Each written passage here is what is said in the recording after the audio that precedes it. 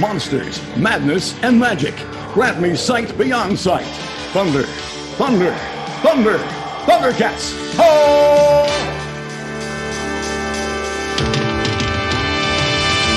Thundercats are on the move. Thundercats are loose. Feel the magic, hear the roar. Thundercats are loose. Thunder, thunder, thunder, Thundercats. Thunder, thunder, thunder, Thundercats. Thunder, thunder, Thundercats. Thunder, thunder, thunder, Thundercats. Monsters, madness, and magic.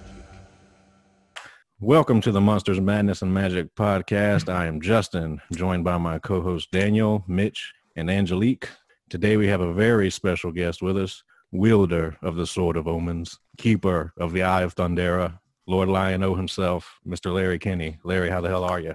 I'm fine, everybody. How are you guys? All right. I'm freaking awesome now. He's also wielder of the bowl of chocolate. Angelique, who else is he? Yes. Go ahead, tell us, Count Angelique. Chocula, baby. Oh, I have a serious case of Count Choculitis. You know, Oh, do you really? You've eaten that stuff all your life? I do. And you're still alive. Yeah. It takes a lot of work to maintain, I've been the voice of Count Chocula for just about 40 years. I think it was 79. Wow. And then 38 years for Sonny the Cocoa Puffs. See, yeah, we can survive because we were the test tube babies of the 80s. So, I mean, yeah, we grew up with Cookie Crisp and of course, Count Chocula and, oh, Lord, what's the berry one? Why did I forget? Boo Berry. Thank you. Boo Berry. Frankenberry and then Boo Berry. So, Frankenberry, yeah. If we can survive we were also completely unsupervised, so that probably has a lot to do with it. Yeah, that probably didn't help. But they used to call those latchkey kids. Yes. Is that what you're talking about? Yeah. Well, yeah. Frankenberry was voiced by Bob McFadden. What a name. He was also Snarf on Thundercat. Wow. Dude. Yeah. Okay. So Bob and I worked together back in the 80s. I mean, we were constantly in the studio together. Now, is that because I've heard that from other actors as well. So was that pretty much like your career, is that it was basically you and, a group of other people, y'all just kind of ended up going to all the, the same jobs pretty much a lot of times? Well, it seemed like it sometimes, because it's a very small industry, much bigger now these days than it was when I started back in, I started in radio when I was 15 years old. But in terms of commercials and, big time stuff like that, it was always a kind of limited group that did all the work. But now you got people on the internet who are, send in auditions on the internet and even record commercials on the internet. So it's a vastly different world. But most of the time we were all in the room together. Is that what you were asking me? I was just curious, like, you say you were with Bob McFadden and, he Snarf, and then you were Lion-O, but then you were also Count Chocula, and then you were Sonny, who was Cuckoo for Cocoa Puffs. So you probably, shook hands with Captain Crunch, and then he had to skip down the block to, record Gummy Bears with Dave Murray or something. I was just curious if it was just like 4 or 5 of y'all were like the cartoon mafia, and y'all were just, going back and forth. Y'all like owned all the cartoons. That's basically all it was. Well, I guess you're right. I don't know, but. Yeah, I guess it was a smaller crowd back then, fewer people doing most of the work. Okay. But the only difference between that and now is there are very few people, very few times when I actually work with anybody else. Now they want everybody in a single booth by themselves, and they might be in California. They being the producers of the commercial, the sponsors too. Right. But back when we were doing Thundercats and Silverhawks and all that stuff, in the 80s and 90s, it was a group deal. You'd walk into a studio for a Thundercat session, for example, and there'd be 5 microphones in a semicircle, one for each of us, and we were all in there together every time we went to record, which I like better. It was it's easier for me and most actors, I think, to bounce off somebody, to get some response, some feedback on what you're doing. Right. Now it's just pretty much all you by yourself. And if there are other actors on the commercial or whatever you're recording, they're probably in another city, Chicago. It helps the dialogue because a lot of times the person writing it, the screenwriter, I mean, not that they're bad, but I mean, you know how dialogue flows. A lot of times their diction and genuflect isn't how the actors actually interact. So when you get them at a table, sometimes the dialogue even just grows organically and you don't even go on the script. You end up keeping what happened there as an ad lib or an impromptu session. So yeah, you're right. You got it. Where did you say you started with radio? Where did you start at? I started near my hometown in Illinois. Pardon me, I'm from a town called Pekin, Illinois, Pekin. We wanted to be King, but apparently there's another one. So we had to stop with at the end. Pekin, Illinois, and I had a radio class. I was in high school. We're talking 162. We actually had a radio class. Actually did a radio show at lunchtime every day, a 10-minute radio show over phone lines to the local radio station. I didn't realize until many, many years later how lucky I was. We had that. A small town in Illinois, high school, a college, a high school with their own, and we had a state-of-the-art board, Dude, equipment. that's cool. So that's how I was lucky enough to get started. And then one day I got a call from the big radio station across the river in Peoria, and they were looking for a guy, and I went up and auditioned, and I got the job. Was in radio now for almost 60 years. Oh, wow. Larry, you worked with, but you're not just in radio, though. You worked with Don Imus for over 30 years. So yeah, 35, yeah. Crap. How was that? Were you there when Stern was there, when they were doing all, were you there when that was going on? Oh, yeah, I was there. Yeah, that was in 82 or 83, I think. You got to tell us a little bit about that. I was fixing to say, like, I worked in radio. Oh, okay. Worked in radio. Yeah. With Don Imus. Oh, geez. Okay. Yeah. That changes the nature of this. Yeah. It was the 35 years I worked. It was, you asked, what was he like? Did someone ask me what he was like? And just how'd you get started with Don, and what were those years when him and Howard were kind of crossing paths together? Well, I'll take your first part of your question first, and then you'll have to remind me what the second part is. No problem. And I'm old. I was working in Cleveland as a disc jockey at one radio station, and Don Imus was at another radio station. He did morning drive, and I did afternoon drive on my station. He left there, I think, in 73, I think. He left there in 72 to come to New York. And I left to go to Chicago as a disc jockey, a morning disc jockey. Well, one day my engineer from Cleveland called me and he said, hey, I'm working with Imus now. I'm Imus's board engineer. And he asked me, he said to me, you worked at WKYC, didn't you? Walt said, yeah. He said, did you work with Larry Kenney? And Walt said, yeah. Imus apparently thought I was better than, anybody there. He really liked what he heard me do. So now he's in New York. I'm Chicago. He calls me and asks me if I'll be on his show every day or 3 or 4 times a week for little short 3-minute bits live, And I said, sure. And we started that in 1973. And I was with him until 2008. Wow. Wow. He would call me. We both had the news on the hour on our radio station. So we had 5 minutes there. So he would call me from New York and he would say, we never used scripts. He would say, let's do Nixon today. You do Nixon. And have him talking about, whatever.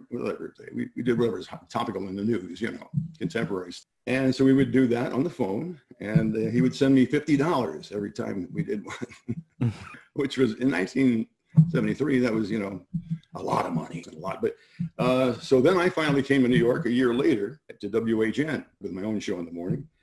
And that's when he and I started working together. We did some records for RCA, country music that his brother Fred wrote.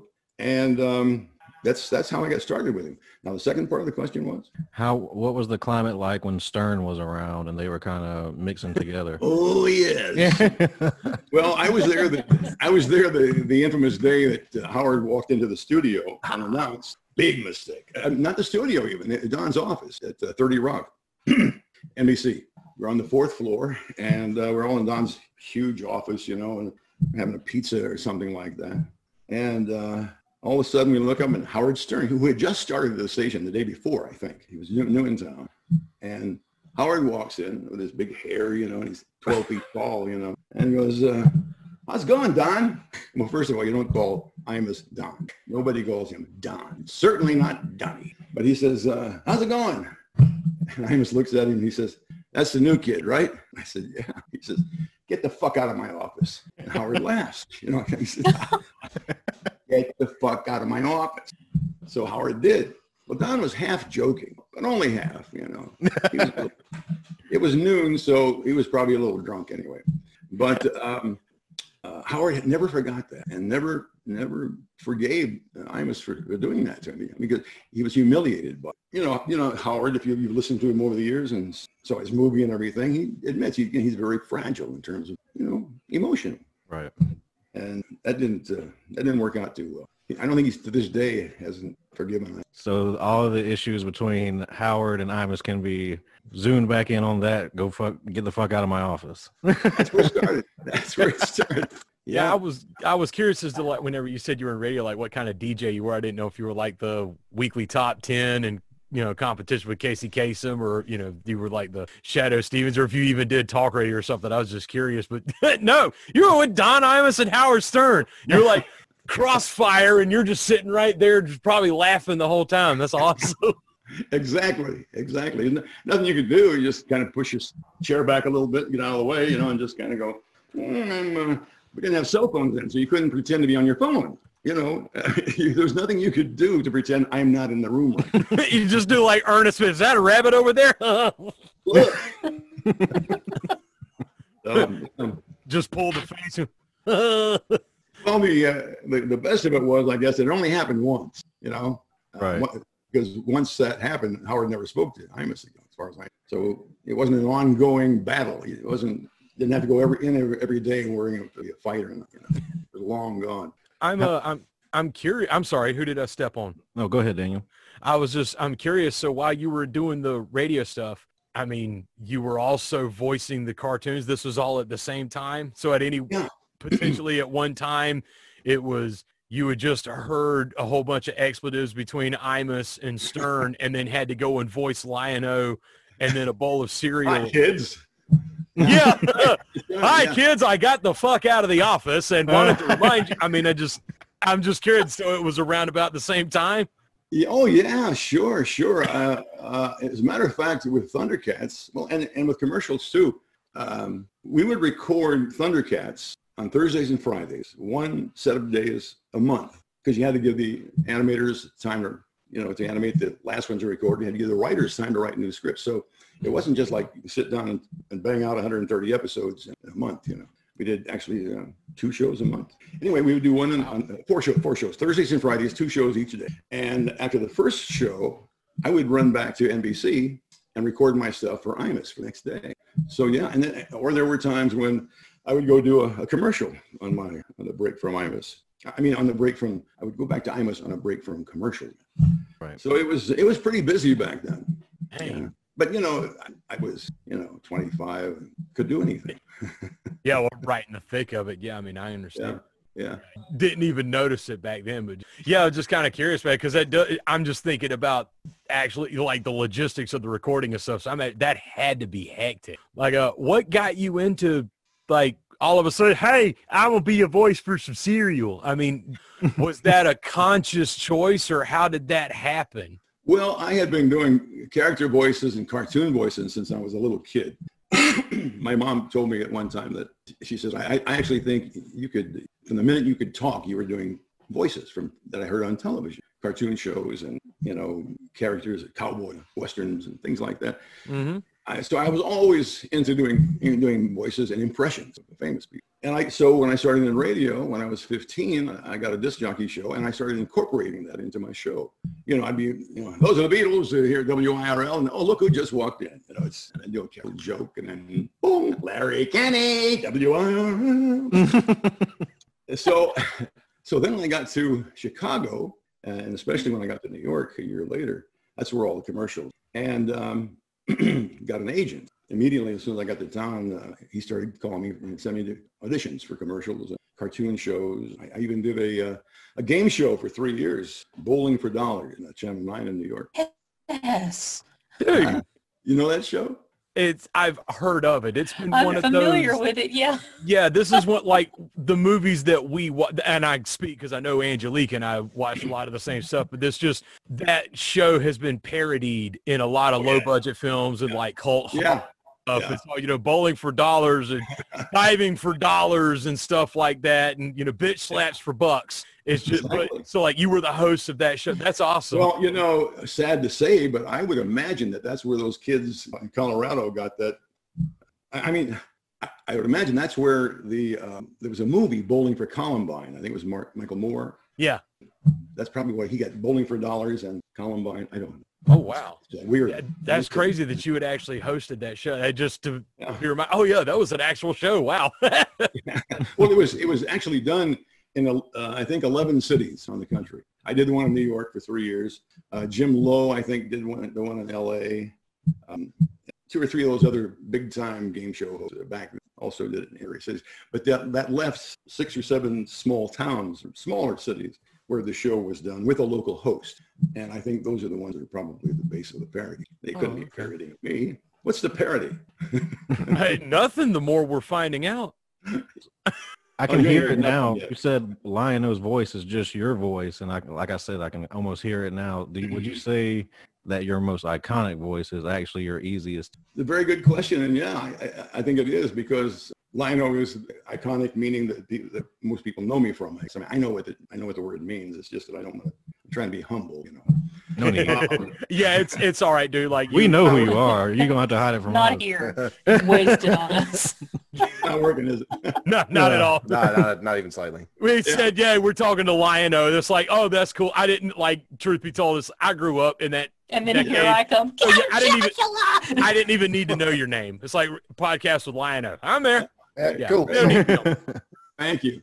And yeah, I would say that's the one most people know me for, and it is the easiest to do because it's just my voice. If you think about it, it's more dramatic on TV. I mean, sitting here talking to you guys right now, I would say, Sword of Omens, come to my hand, I, Lion-O, commend it. But on TV, it comes out, Sword of Omens. Yeah. Come to my hand, I, Lion-O, commend it. Ho! See, same guy, but, different. Yes. So it was easier to do. As a matter of fact, when Warner Brothers hired me in 2011, they did a reboot in 2011, and they hired me to play Claudius, Lion-O's father. It was a prequel. Uh-huh. And it was kind of cool because my voice had gotten older, as I had, and it sounded older. I was still pretty much doing voice the same way as when I was younger, but you know what I'm saying? It was naturally older sounding. Right. So. Oh, I caught it as soon as I watched the premiere when it came on, and whenever they showed, it was like the older Lion-O, and the minute you spoke, I was like, ha, they got him. So that was a happy little moment for me. Yeah, I was really happy that they hired me for that. Not only, that they hired me, but it was an homage, I think, to the original show and the original cast, because all the guys and gals who worked on the Warner Brothers version in 2011, I met them and went out there and hung out with them. Tremendous Thundercats fan. As a matter of fact, the lead writer and the producer, the head guy on the show for Warner Brothers, said to me one time, he said, I told them when they asked me to produce this, he said, I'll do it if you get Larry Kenney as Lion, if you get Larry Kenney as Claudius. And they did it. And I think it was a great homage, not just to me, but an homage to Thundercats, the original Thundercats, and to the cast and to the fans of the original Thundercats. So I think it was a great idea. I've had to explain it because the more I've talked about it, just kind of, working through it. But, what people don't understand is, as we said, grew up in that decade, both parents working and stuff. It's like, yeah, you are a significant portion of my childhood. There's a lot of emotion invested, like, in these characters. Sure, you were just sitting there talking, but you don't understand when you just whipped out that Lion-O line then. Yeah. I was 6. It happened, it's like, and there I am 6 years old again watching TV. There's a lot in there. And so when they do these reboots and these retellings, like when they did the remake of Masters of the Universe, John Irwin is almost pathologically shy. It's a shame, but they got as many people as they could, from the original Masters of the Universe to do voices or at least do a guest spot. And so when they announced they were redoing Thundercats, so they had the stylized artwork. But then they were also going to be getting some of the earlier casts to make cameos and reprise. That is incredibly important for those of us who, have so much invested in that, mainly just because of childhood. We didn't really. I totally understand that. As a matter of fact, at Comic-Cons, a lot of times people will, they'll be in line, to get an autograph, and they get to the table and they kind of like, I can't tell you, I can't even speak. I'm so, and I say, listen, don't worry about it. I'll tell you something. When I was your age, when I was a kid, if I heard that Mel Blanc or Dawes Butler or something, not that I'm comparing myself with those guys, but those were the guys. And if I heard that they were going to be in my town and all I have to do is go over and wait in line, I'll be there Monday for the Saturday show. So I understand that. And I also understand, and I deeply appreciate and hold dear, but I don't sound too corny, the legacy of Thundercat. And the main reason is not because so much it was a hit show and everybody knows it.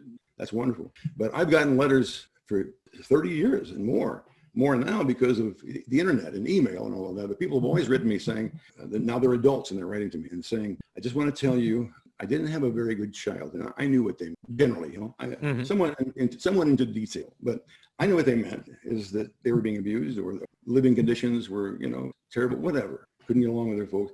But so many of them said, but when I went into my room, watched Thundercats for a half an hour, I was the happiest kid in the world. Mm-hmm. You can imagine how that makes me feel. So I guard that legacy with a vengeance. I mean, I've been asked over the years to do so many things as Lion. I mean, everything short of porn film, and well, I did the porn films, but basically, I've only said yes to a very few, and that was because I wanted to make sure that I read the script and didn't like it, I wouldn't do it, something like that. If they're in any way mocking the show or even mocking the 80s, you know what I'm saying? I say, you don't need me for, get somebody else, that's fine. Right. I just don't want to do it. I remember when my agent called me and told me that Seth MacFarlane had called him. Oh boy! And asked if I would do a Lion-O on Family Guy. Now they had done use Lion-O in I don't know if it was Family Guy or some of those nighttime cartoons, on Nickelodeon, whatever. But Seth had done Lion-O. He did a great job at it. But for some reason he wanted me on this particular one. I said, okay, let me come over to your office and look at the script. I took one look at it. I said to my agent, Don, I'm not going to do it. Why don't I explain to him what I just told you guys? And if you saw the episode, you'll know why I was concerned. Anyway, long story short, my son said to me, Dad, you got to do that show. And I said, well, I watched it and it was very funny. It's brilliant. Seth MacFarlane was brilliant. But I said, look, I come from the 80s where Thundercats was very tame and very, now I say, I swear on there. And I wouldn't want the kids, my fans, I wouldn't want Lion-O saying something that's, dirty or off color or stuff like that. And my son said, Dad, first of all, those kids are 35 now, and they love this shit. They love Family Guy. I said, okay, so I'll do it. But if I get one bad email, I don't know what I'll do. I never did, though. Oh, that's good.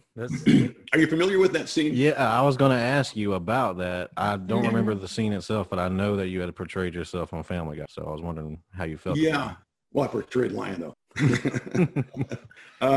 The deal is, what's the lead character's name? The father, Peter Griffin, and apparently Quagmire, somebody else. We're in San Francisco for some reason. You buy the premise, and they're driving along, and I guess Peter Griffin says, "Boy, I bet you find some strange couples living in this town together, huh?"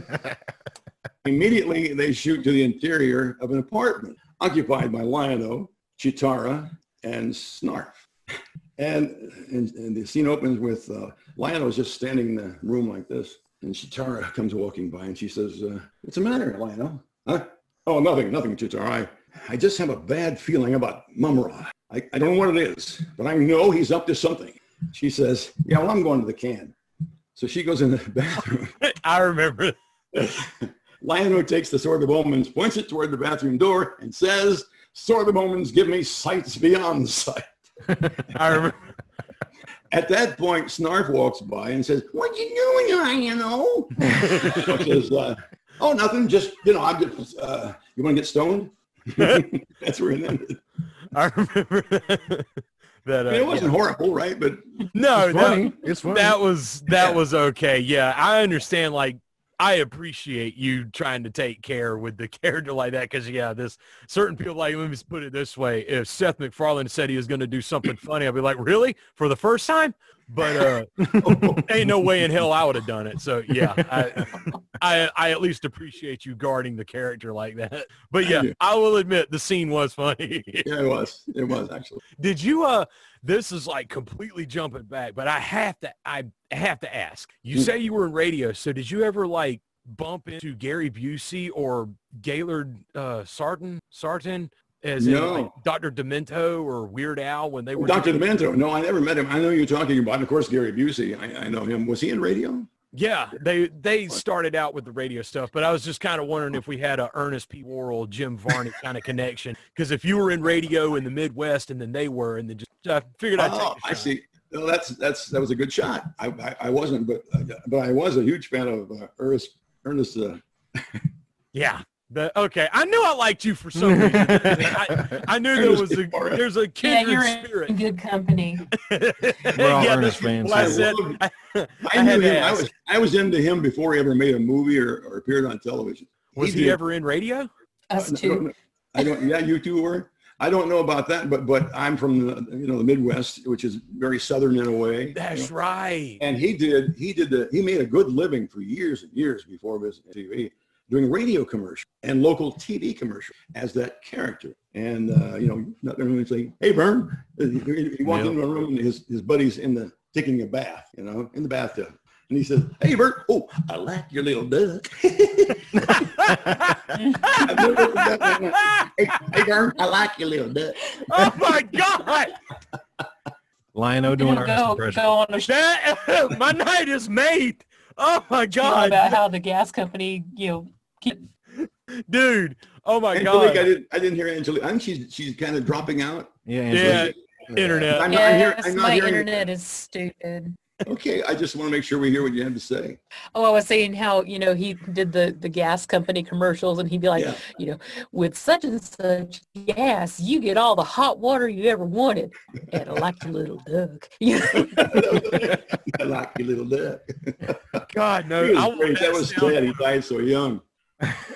I want that sound clip. We got to have that. That's just, I like your little duck. I want that. Larry, what is your favorite Ernest movie? Well, they were all, as I recall, Ernest Goes to Something, or Ernest meets King Kong, or something like that. That would have been a good one. No, it was one that was kind of set in the jungle or a Caribbean island or something. Goes to Africa, I believe, was the one. That's the one. Yeah, I think it was that. But they're all wonderful. So, at what point when you were working on Thundercats and recording it, did you have a sense of the splash it was going to make? Well, there's no way you can, I mean, in this business, whether you're doing a film or a show, a stage show, a play or a TV show, when you've got great material, and we knew the writing was for the genre, it's animation, animated children's show, but this was written really very well. The animators were fantastic. And once we heard the music, we said, oh, this is unlike any other music for a cartoon show, a hero's cartoon show. And it was the first one to use heavy metal guitar. So anyway, after we had done, several episodes, some of us were at lunch one day, I remember, and we started talking about, this show's got a chance, don't you think? And we all went, yeah, I mean, the music's great, and this is great, we're all great. But you never know. You never know. You probably heard this story because I've told it in a million interviews. Sometimes people say, well, you asked, when did you know it was a hit? Right? Or you asked, did I think it was going to be? At the time, did you have a sense of the impact it was going to have? After a while, it grew and grew and grew, and more, you hear more people talking. You think, so, yeah, the show's doing well. But I didn't know how well until Christmas of 85 or 86. And I was shopping at Toys R Us. And the last time I had been to Toys R Us, they had like 2 aisles of He-Man stuff. I may have the chronology wrong here, which show came first or whatever, but then there was Ninja Turtles stuff, and then there was, half an aisle of Thundercats. But this time I walk in and there are 3, 4 aisles, both sides, nothing but Thundercats. And I said, the show is a hit. Because in this business, if the toys are a hit, the show is a hit. Unfortunately, if the toys don't sell a lot. That's why the 2011 the 2011 reboots of Thundercats, I think, didn't go anywhere because I was told the ratings were very good, but the toy sales expected went away. That's what it is. I mean, that was you got your time. I mean, cause I was 3 years old at the time. I don't know, but yeah, He-Man was at the top, like for the longest. That made like the biggest, that's what let people know what to do. And they had, unfortunately, it was the same like about the first wave crashes, the second wave is always bigger. So yeah, what He-Man had to do with the same recycled backgrounds and, the rotoscoped artwork and stuff, whereas Thundercat, I mean, y'all had Korean artists, or you had artists who were more adept in that Japanimation style. Yeah, they're mostly, it was done in Japan. Oh, was it? There we go. And so you add that synth wavy 80s rocking score along with that hyper stylized artwork. Yeah, that had not been seen before. Silverhawks, it was close, because that again has a very stylish, it looks Japanese. It looks like a Robotech cartoon anyway. Yeah. So then Thundercats comes out, and instead of, the rotoscoped action running like He-Man had, Thundercats actually had the sharp accentuated points where they would highlight, they would show a lens flare, exaggerated posing and stuff. It just, you hit it right. It was just that right moment at the right time. Yeah. So it was destined. Well, let me just quickly finish the story about Toys R Us. Wow, look at all this stuff. And I look over, and there are two young guys, boys, probably 7 and 9, maybe around that age group. And I see them looking at, they're kind of talking to each other about, one kid saying, "I'm going to get Tigra because he's my favorite." The other kid says, "Yeah, well, I'm going to get Mumra, the bad guy." So I couldn't help myself. "Hey guys, why don't you get Lion-O? He's the one who says Thundercats. Oh!" And these two boys looked up at me like, so I just kind of shriveled. What am I going to do? For one thing, the parents have got to be here any second. They should have been.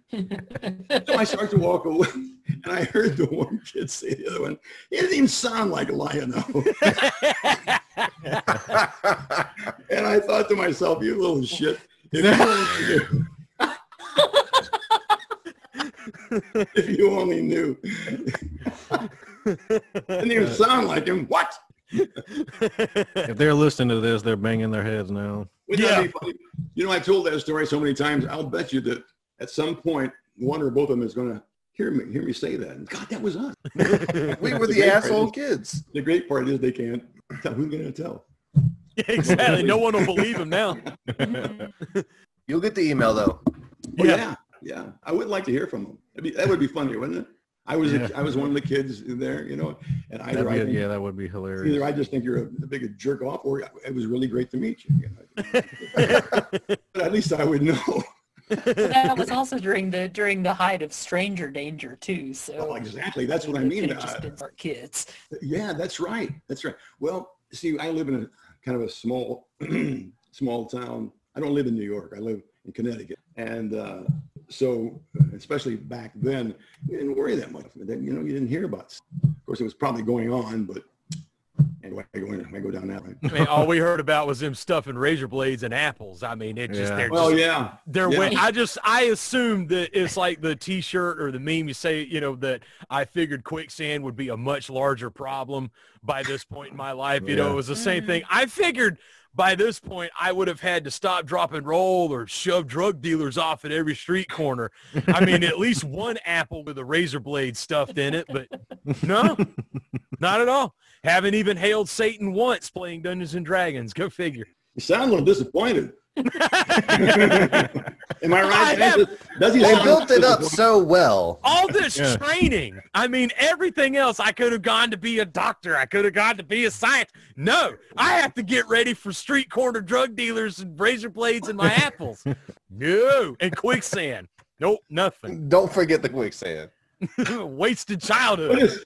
What's with the quicksand? I don't know the joke. What is it? Anytime you watch a movie and they get in quicksand, like a movie or a cartoon, happen. Yeah, there's quicksand everywhere and everything. Everywhere and everything. But who's ever seen any, right? Exactly. Right? Yeah, there's no quicksand. Such thing as quicksand. I don't think. No, there's not. But according to cartoons that I grew up with, I mean, that was like the deadliest shit out there. We're doomed. It's over. Once you're sucked in, can't get you. Yeah, see? I just figured it'd be like there's a meme now. You'll end up seeing it. It'll be everywhere now. The synchronicity of it. We'll start seeing it all the time. I thought quicksand will be a much bigger problem by this point. I thought I was going to What do you feed that guy? have to swing across something on a vine or a rope. Yeah, right. What do you feed? What guy? What are you talking about?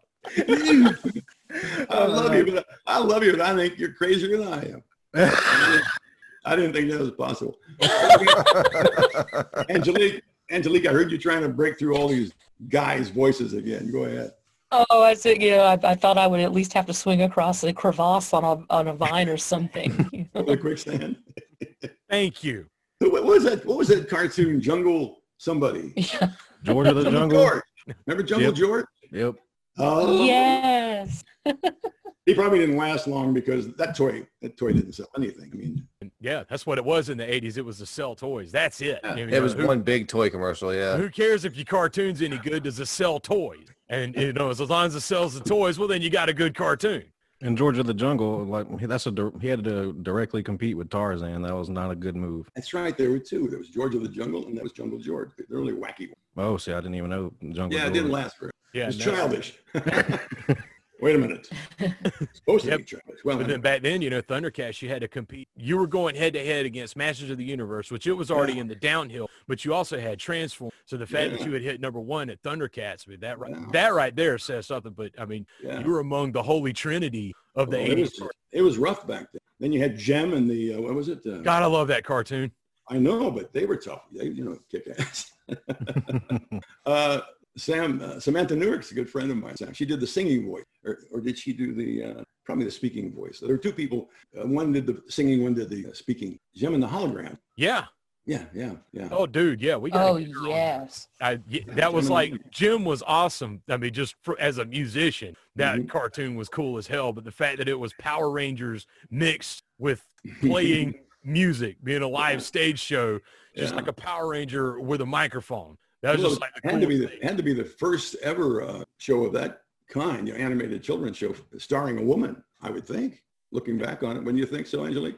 Yeah, it was the first. I think I can't Well, remember. there was Rainbow Bright, Strawberry Shortcake. That's right. Speaking of commercialism, and commercials and cartoons. Yeah, but again, her Right. art style, the art style for Jim it had that anime style to it also. So Yeah. it We was also had one of Josie the and the Pussycats Yeah, too, but she but didn't that have was Josie and the Pussycats. That's right. wasn't quite the same deal. Yeah, because they were Archie's spinoff. Yeah. We didn't know the term at the time, but Jim was basically an animated form of the manga. It's like that whole storyline where it's not shoujo, where it's just kind of like the Japanese basically comic book of Seinfeld. It's like a story about nothing with, the shoujo stuff. That's essentially what Jim was, only had a lot of really cool flashing lights and stylized artwork and music to go along with it. But yeah, it was an animated shoujo. Excuse me, What? Jim was about the rivalry between Jim and the Holograms and the Misfits. Yeah. There was definitely a story there. I know there Here was. we go, Dan. Good job, Daniel. What? Like I said. Oh, gee, look at the time. I really have. Her boyfriend's name was Rio. It's like, dude, what a name. That's badass. It's like the old line, if this party don't come clean, I'm going to put my pants on and go home. So where'd you go after, like, doing the Thundercats and stuff? What have you been doing since then? You mean the last 30 years? 35 years? You can compress it, but I mean, seriously, other than like, you Same do thing. guest shots and stuff for the nostalgia crowd for us, but I mean, like, what all have you been doing? Like, keep it busy. What do you like to do? Well, video games now is pretty big, and so I've done several of those. Anybody play Red Dead Redemption 2? Yep. I'm JB Cripps on the Red Dead Redemption. Yes. Oh, wow. Varmint. Shit, that would have faced that together. That's me, and I was on Grand Theft Auto 4. That's right. You were a DJ, weren't you? Yes, I was. Yes. You yeah, were the DJ of my favorite channel. Oh, really? It's weird. Yes. I think that was the first video game I did. I'm pretty sure it was. And my son was all so excited and everything. I had heard of the franchise. And my son was so excited. And he was at the time, he was 14, 15. And he got the game, obviously, and was going to. So I said, go to the part that I'm on.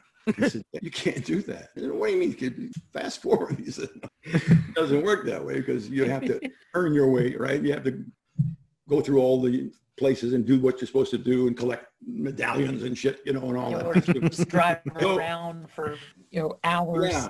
Yeah, or earn enough points to buy this or buy that, And so I never, to this day, I've never heard myself on that. But, and I did a few others too. So I'm doing that. I've been doing commercials nonstop, since cartoons. Let's see what I have on here now. You might Skittles commercials. Yeah. I'm the guy at the end of every Skittles commercial. It says, "Feel the rainbow, taste the rainbow." No shit. Oh my God. Discover the rainbow, taste. I'll be damned. That's been 20 years right there. My gosh, I can't believe it. You still got it. Well, I've been so lucky in this business. If you get an account, you do some commercial for somebody, and they like you and they keep using you. I've been, I told you, about almost 40 years on Count Chocula and Sonny, and now 20 years with this. And I did a couple other things like that. Well, the point is that the longevity of it, it's very unusual in this. You hear a guy on the commercial who was on that show 30, 40 years ago. So I've been very fortunate. Is it more fun for you as a voice actor to replicate an already established voice like the Count, or do your own thing with a new voice? That's a good question. There is gratification in both of them. For example, when I got the job as Count Chocula, and then a year later the one as Sonny, in both instances they said, "Now we don't want you to come up with a new voice. We want you to do the voice that's been Count Chocula." That was Jim Dukas, and he had been doing it since I was a kid, basically. And the same thing with Sonny. That had been done by Chuck McCann, and for many, many years. So their point was, these characters are so well recognized and identifiable that we want to keep that going. Why change the voice? If we were going to do that, we'd change the whole, put a different character in it. So that was all I had to do in that case. Those two cases was to do an impression of the guy before. And, a lot of guys do voices, character voices, but they don't also do impressions. So that's where I think I had a little bit of an edge there. I could listen to the one that's on the air now, which I had been hearing all life anyway, and mimic that, and without having to come up with it. So there's gratification in that they like my impression. So, and then there's, of course, the gratification in the one that they say you come up with a voice for. Then, and that happened a lot on Thundercats, Silverhawks, because the same 5 or 6 of us did all the voices. Every voice you hear on Thundercats in 130 episodes, it's 5 people. Split those up. We all did those. Yeah. Ow. Yeah, we had a very talented. So what was my point about that now? Gee, I'm very proud of myself. It's been like 45 minutes and I haven't lost my train of thought yet, have I? Or have I? Oh, don't get old, man. It's a bitch, I'm telling you. That was good. That was good. Holy shit, you were in Alan Wake. Yes, I was in Alan Wake, yeah. Really? Video show. And then in that old Godfather 2 I was in. Mafia 2. Mafia 2. Yes, Mafia 2. Dude. You guys know more than I do. IMDb. It's our job. Yeah, I know. That's why we make the big bucks here, Larry. Yeah, big bucks. Really big bucks. I spend my time on IMDb looking and see what my daughter's doing lately. You know Carrie Kenney, my daughter? Yes, I adore her. So do I. Thank you. You guys familiar with her at all? I couldn't hear the name. Carrie Kenney, or Carrie Kenney Silver.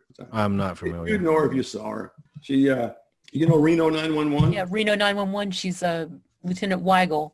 Yeah, Trudy Weigel. That's your daughter. Anyway, that's my daughter, Carrie. Gotcha. I'm very proud of her. Why did we mention her? I brought it up. I know. And Viva Variety. That was my favorite. Oh, Viva Variety. I did the announcing a lot of those shows that she was in. Well, they started out, she and when she went to college at NYU, freshman year, somebody put a note up, we're starting a new improv group. There already had been an improv group called The Group, NYU. They were all graduating. So they started the new group. And there were 11 people, 10 guys and Carrie. And to this day, whenever you see one of them in a movie, several of the other ones are in the movie too. Out of 11 people, 6 or 7 of them have become top level Hollywood people, directors, producers, writers, screenwriters. Tom Lennon and Ben Garant of Reno wrote all of the museum movies, Night at the Museum, stuff like that. David Wayne is a big director now. And it's just been, it was an incredible thing that in this business to take 10, 11 young people, you know, when they graduated college together, and then 20, 30 years later, they're all still, they see each other all the time. When one's doing a movie or something, they call the other ones and say, I want you to be this character, do that. So I'm really proud of them. They used to, I remember when they were freshmen, they were all theater majors and film majors, you know, and one of them, I forget his name, who became a top director now, Michael Jan. Oh, yeah. He was, you know, Michael, big, tall Michael. I know the name. Anyway, they would be out in our front yard filming, you know, they had to make these 10-minute films for class, you know, your homework this week is to make a short film, or, you know what I mean? Because they were in theater school or in drama school, and they would be out in our front yard filming these ridiculous things. One day I'm sitting there watching television with my wife, and we hear Carrie, we recognize her voice saying, "Get off me, you sucker." 18 years old. And in my quiet little neighborhood, you know, on the cul-de-sac, "You mother." And we go out, of course, they're filming. So the neighbors are all going, "The Kenney kid." I don't know, the Kenney kid must be in trouble again. Just like her old man. Larry, you got several things that look up our alley here. What are these Vault of the Macabre credits on your IMDb? Vault of the Macabre. Mm-hmm. Oh. You got a lot of them. Quite a bunch, yeah. I was on that? Yeah, you. It says it's an animated short. You got, let's see here, 57 years in the business, okay. Tell me more about it. Is it a... the hell you were Tell me more about my work, please. It says you were the host of Vault of the Macabre presents The Fright Before Christmas, The House Upon the Hill. Oh, yes. It was a holiday specials. Welcome to the Vault of the Macabre. Really? Oh, that's badass. So where are these at? Like, where can you find these? I have no idea. I didn't even remember they existed. Don't ask me where you can find them. He's asking the guy that doesn't remember them. Somebody with better internet, look them up, you know. I know your first words were, "I was in that," but where do I find that? Yeah. Well, it's got to be on the internet somewhere, right? Yeah, of course it is. It is definitely somewhere. Can you tell by looking, was it a TV show or was it a... It says it was an animated short. Yeah, I bet it was good. All right, anyway, I'll find it and I'll send it. If we find it, we'll send it to you. Yeah, please do. You know, please do. There's a lot of stuff, you know, I'm joking about it, but seriously, you know, when you've been in any business 53 years, if you're an insurance man, you know, and you're walking down the street, a guy comes up and says, "You don't remember me, do you? You sold me a $10,000 full-term policy back in 1949. Huh? Remember me?" You almost sounded like Ernest. Thank you. I like your little duck.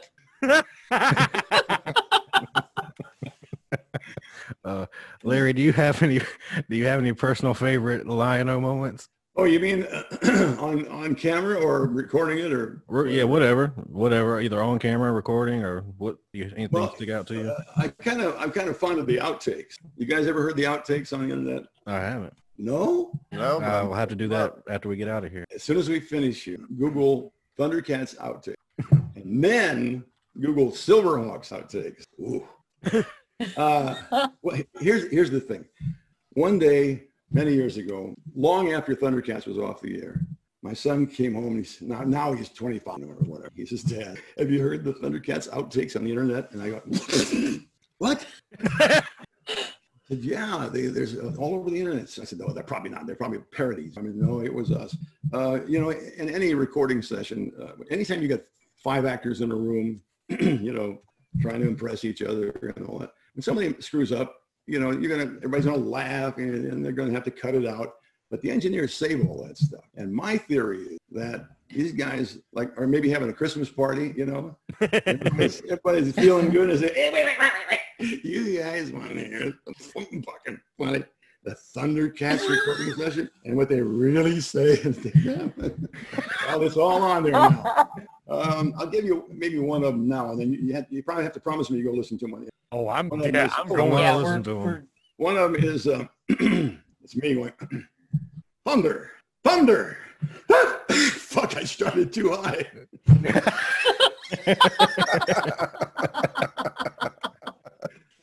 There's a lot of good stuff on it. Oh yeah, I'm gonna have to check that out. It's the nature of the podcast. We have to ask everybody.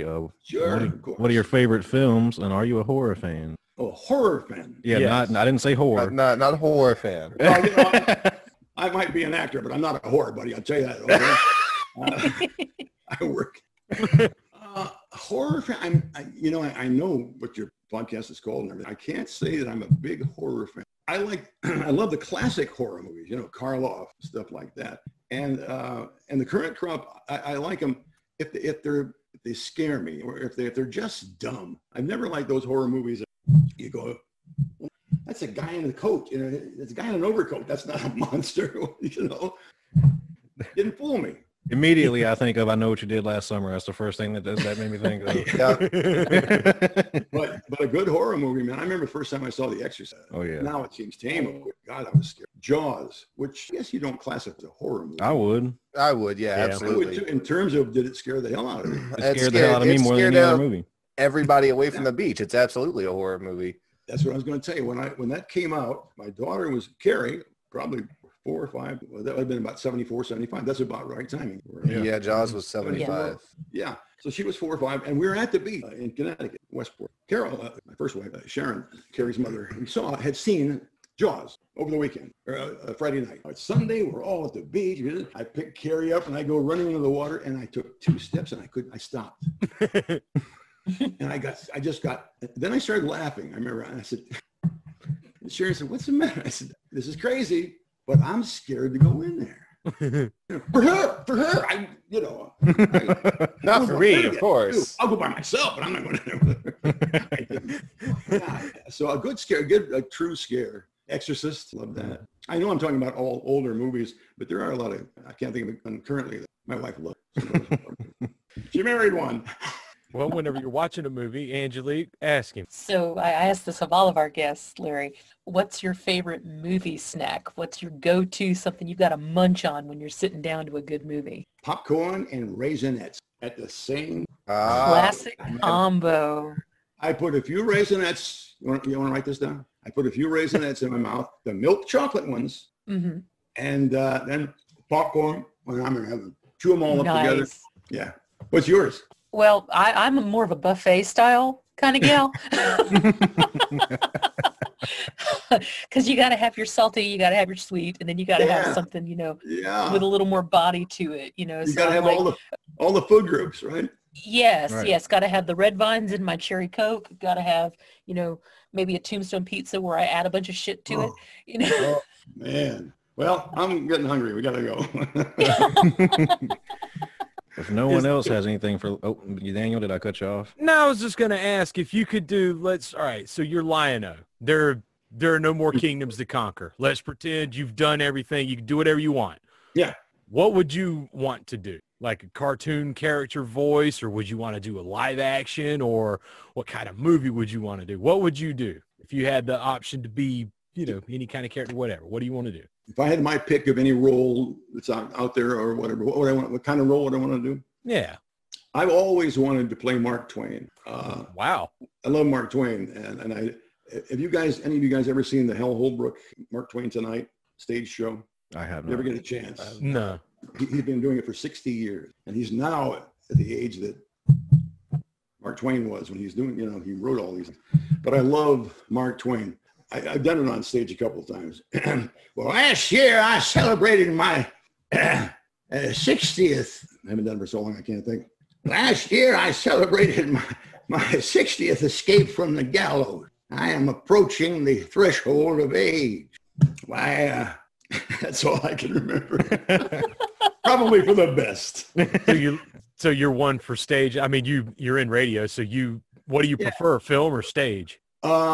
I prefer, actually, of all the things, I prefer recording in a recording studio. I don't know, that's where I see more at home, and that's where I've done most of my work. I haven't done any stage shows since in college. Plays. you know.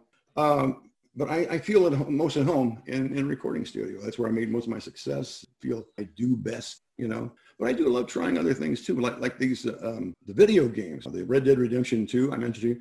It was the most incredible experience I've ever had in the business. Because you go there, there's this old hangar, this spaceship. I mean, they used to put missiles out on Long Island, Grumman. And it's now owned by, what's the name of the big, you guys should know, the game company, Rockstar Games. Mm-hmm. And you go out there, first when you get there, if you're not just doing a voiceover for the movie, I was playing a character this time. So you get there and they put you in this spandex suit, cover every inch of your body, you put boots on and a helmet with a bar that comes out this way and then down, and the camera is in there and your microphone is in there. And you have to act with all of that on. And you act not only that, but there's nothing real on stage. Like I was one episode, I was supposed to jump on a horse. Well, they had a big 50-gallon drum barrel with a tail stuck to it and a saddle on it. But when you look up, when I got on that horse and I looked up at the monitors, there's a real horse. And me, my character with my, not my face, but what I'm, you know. Yeah. It's incredible the way that works. Thousands of cameras all over the building. This is called motion capture. Have you heard of that, motion capture? Yeah. Yes. Movies like, I guess it started with probably, this one started with an A. Avatar. Yeah. I think that was the first one. But it's a fascinating process. That's a far cry from just, you know, standing in the booth with a few people screaming at each other. Yeah. So to answer your question, I think what would I like to do now? I'd like to do some more of that. I hope I do. They seem to like me at Rockstar. Well, Larry, before we get you out of here, you can always, you know, tell me to go to hell or tell me no. But every time we have a voice guy on here, we try to get a clip that we can start the show off with. And if you're down for doing it, I'll send it to you right now. We'll mute our mics and you can do your thing. Oh, okay, sure. It'll pop up as a message on your screen in just a second. You can do that? Oh, yeah. Technology. Oh, I almost muted Larry, not myself. From Justin Young to me, privately. No, it went away. It's gone now. Uh-oh. Do you see where it says? One says chat? Yeah, the one that says chat. It should be in there. Yeah. Pretty good for an old guy, aren't I? And this stuff, I know this chat. I know chat. I know copy and slide over.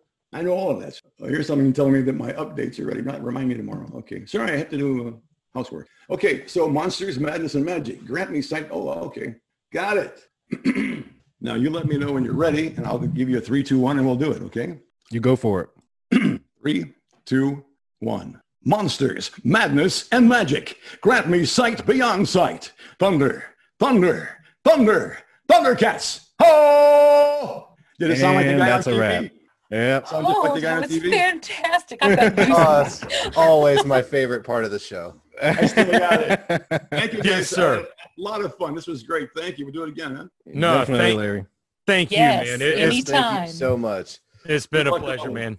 Thank you Good so luck to all much. of you. You have a good night. Take care.